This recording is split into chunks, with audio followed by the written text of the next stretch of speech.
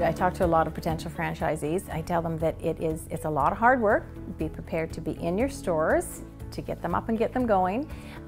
I've been 22 years doing this business, and I am still working in the stores often because I want to be there. I want to see how my customers are being dealt with. I want to make sure they're being dealt with properly. I want to coach my staff. Both my wife and I are firm believers our success comes from what we do within those four walls, and how you operate within those four walls is going to dictate if you're going to make it or not. It's very important that you are an owner-operator that first year and you set the bar very high for your employees. When you start seeing the money coming in and thinking, oh yay, I can just shop and spend, and is to stay on a budget, stay very disciplined with your spending and keeping track of the financial part. It takes a little bit of time, but then it's financial freedom that you can have once you get yourself established and make sure that the business is cash flowing well. You have to be at a point where you can give it the time that it takes and it will work with your lifestyle,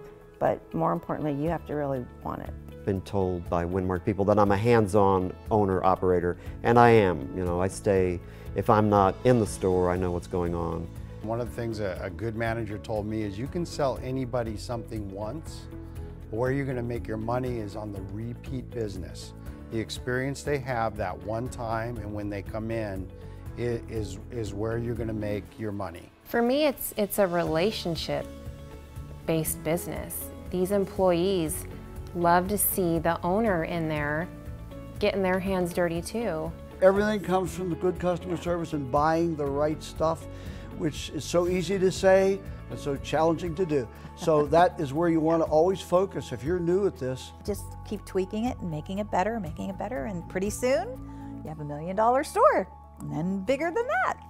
And it can be so exciting and so much fun. It's a matter of being disciplined and keeping the long-term goal in mind, and not just, okay, like this year, next year, really having a plan and having a vision.